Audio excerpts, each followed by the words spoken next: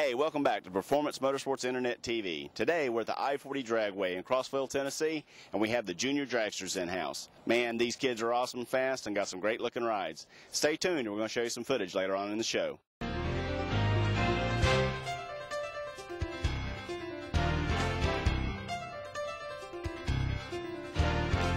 It's come the time for us to provide this information to you right here on your home.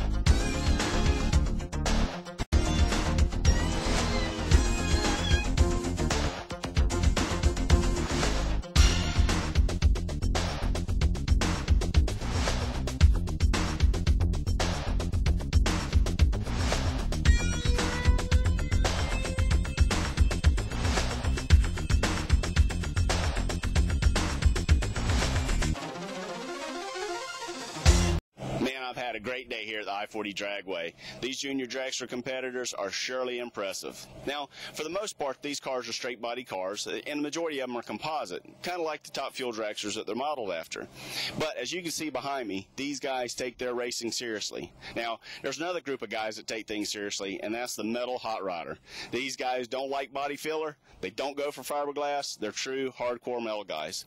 Well, we have an opportunity to visit with John Glover, Master Craftsman with the English Wheel Metal Shaper, and over the next few episodes we're going to be showing his video on how to build Model A Fenders out of metal. Now, you may say, how building Model A Fender is going to help me? I've got a 57 Chevy. But if you look at the process that he goes through, cutting the patterns, fitting the patterns, using the English wheel, using hand tools to form this metal, it's going to help you out to build and repair and restore your metal hot rod. Let's go to the shop and check out and see what John's doing. Welcome to my workshop. This demonstration is the making of a Model A Fender. It has been chosen because it covers a good range of shapes and features that you may want to do. An experienced panel beater could probably complete this job in approximately 40 to 50 hours. Obviously, we cannot put this much on video, but our objective is to demonstrate a method of developing the many different shapes. With this understanding, we will start the demonstration. Let's go to the fender for details. Let's point out the details that we're going to encounter. Along the edge here, from the front to the towel on this side, the outside, we have a wired edge, then we have an offset or a juggle. We have a bulbous shape here, and then the skirt section we have two different shapes. We have this reverse shape here. Now we don't want to make this panel in one piece, that would be too difficult, so we have to decide where we're going to divide the panel to make our separate pieces. The dotted lines indicate where I have chosen.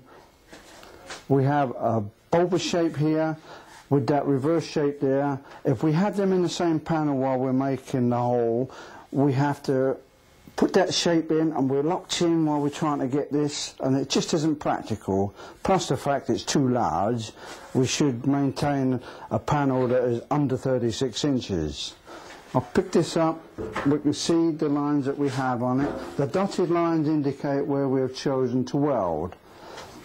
This panel here has a nice general shape. This panel here has a flat here with a little bulbous piece here, and we have a flat here and a raised piece here. This would be difficult if we had it in with this piece. So for practical purposes, that is our cut line here. We've just spoken about this bulbous shape and this reverse shape here. We've decided on the dividing line here. Now we have another feature here. It is an accent line. It's just sunk slightly with about 10 degrees and 5 degrees along its length. We cannot weld on the line itself. The line would be too difficult to maneuver and shape and get straight if the weld was on it, and we can't do nothing with it. We could have the weld 3/8 of an inch to either side. I've chosen on this side because we have a flatter feature here than here. There's a little bulbous shape here, and it's easier to dress on that side. Another point to think of is that here we're higher on the panel and it's more visible, it's an eye catcher. So for cosmetic purposes as well, we put it on the lower side. Towards the end here on this towel panel, on this bulbous shape, they are too deep to do all the way to the side, so we have two cheek panels, one on the towel panel, one on the front nose panel. These are panels that are relatively easy to do, but they save a lot of work, and the amount of welding and dressing is very negligible if you take into account the time you're saving if you made the panel in one piece. As you can see, we have 7 panels now. 1, 2, 3, 4, 5, 6, 7. This is a flat panel. The welding is up past the radius into this area. There's a slight shape here. That weld is easier to dress on this shape panel than on a flat panel, which is why we come around the bend here. If we go to the board, we can discuss this in more detail. Here we have the 3 views showing the join lines of the 7 pieces. Here we have the 2 cheeks, the 2 main top panels, that's the saddle panel, the 2 skirt panels, and the final number 7 panel, the mounting panel at the end here. The panel, they're all a manageable size, they're not over 36 inches long. There are 7 paper patterns. They're laid out on a sheet of clean metal. The size that we have are 7 panels. They're all cut out. The next stage now is to form all the panels to the model. We'll discuss this panel. This panel, most of the shape is in this area. It's deceptive and it has more shape than you'd realise. We can check it by rocking a yardstick across. It really has a bunch of shape and it seems to be concentrated in this area.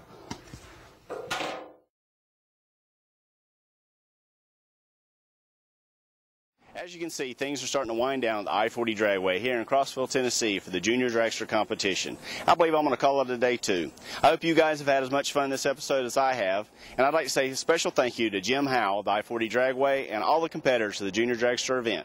I hope to see you soon on more episodes of Performance Motorsports Internet TV.